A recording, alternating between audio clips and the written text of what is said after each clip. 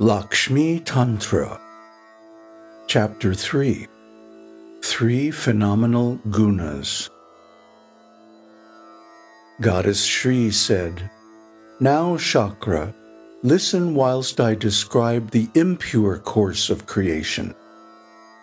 I am Nārāyaṇi, possessed of eternal, flawless, infinite, and beneficial attributes, verily Viśṇu's supreme being. I am regarded as exempt from limitations of space, time, or form. Saṁvid, consciousness alone, is the essence of my being, literally form. Whereas aiśvarya and the other divine qualities are my attributes. This distinction is effected by my will alone, without aid or directive, and this polarized state is said to consist of jñāṇa, aiśvarya, and śakti. Now I will describe my limited manifestation, comprising vijñāna, aiśvarya, and śakti. In accordance with my sovereign will, incapable of being subordinated, when I, the inscrutable, become manifest and active, my form voluntarily undergoes a mutation within the essential triad of vijñāna, aiśvarya, and śakti. Just as the transparent juice of the sugarcane, when concentrated, assumes the form of molasses, so does transparent vijñāna evolve into sattva, goodness, the primordial guṇa. Similarly, my aiśvarya develops into rajas, passion, and my śakti develops into tamas, ignorance. Śakra, these three primordial or phenomenal attributes are called the complex of the three gunas. During the creation, this trigunya changes into a state where rajas predominates.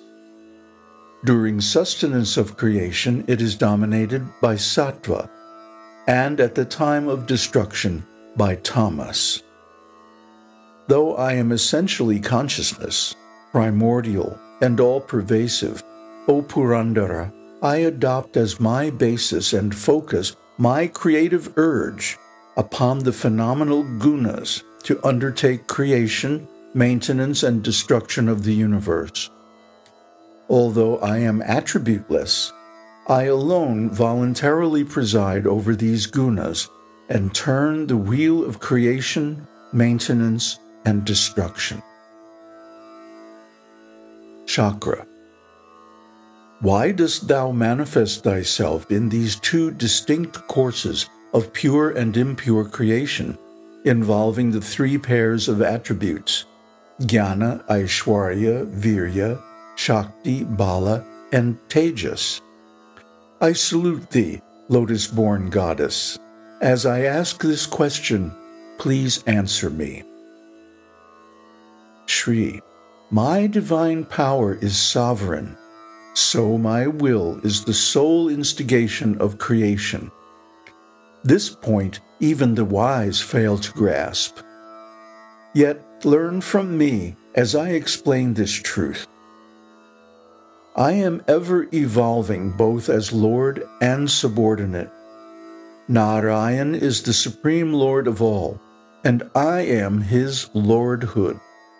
O Purandara, that which is subordinate is known as a combination of consciousness and unconsciousness. Absolute consciousness determines the state of the enjoyer. The non-sentient state covers upakarana, the things enjoyed.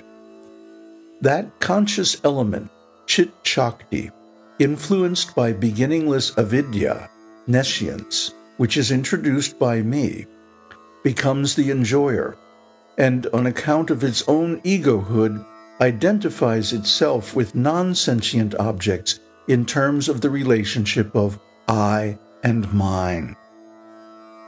When, through the influence of knowledge, that avidya is eliminated, consciousness, having dropped its ego concept, recaptures my essential nature.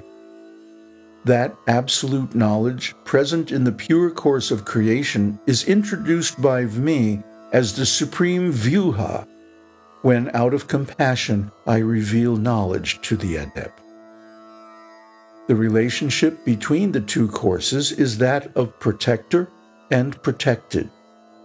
The pure course of creation protects, whereas the impure is protected. This concludes my explanation.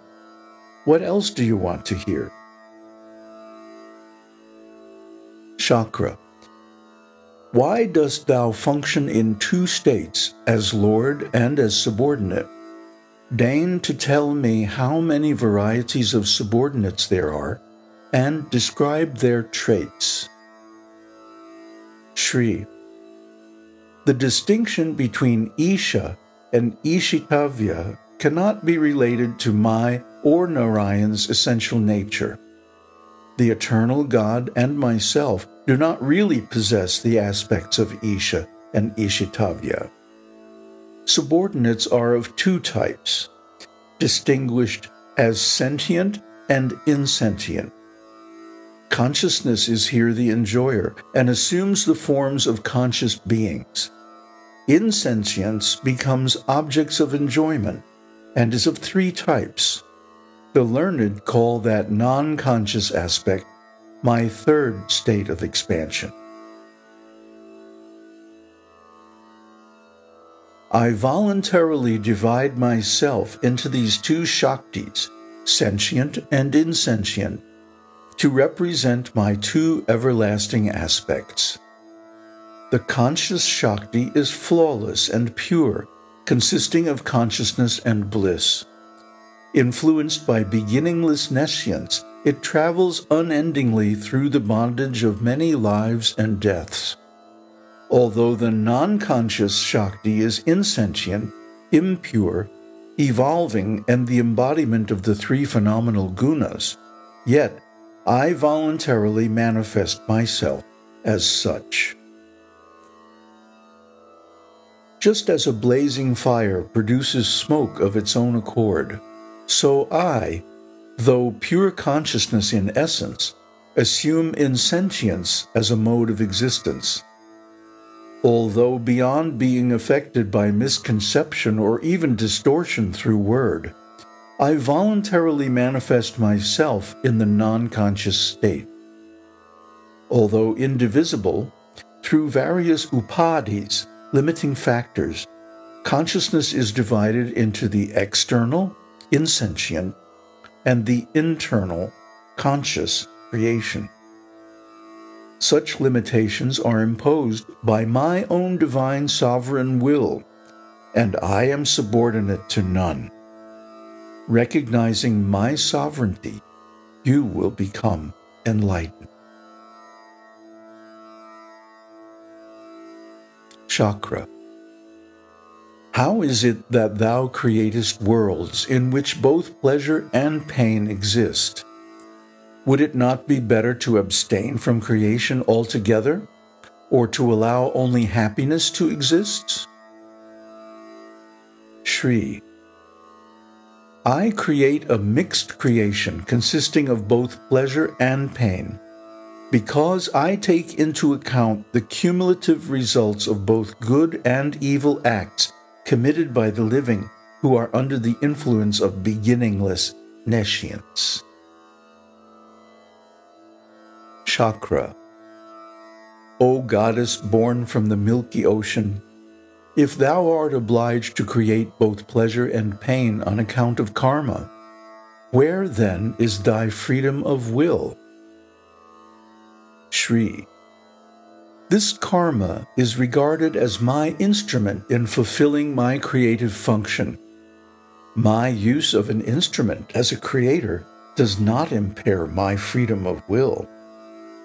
Pure and independent as I am subordinate to none. I divide myself variously as the performer of a deed, the object of performance, and the deed itself. You should not search for a reason for my doing this.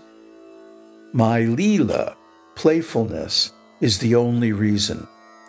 Therefore, be calm.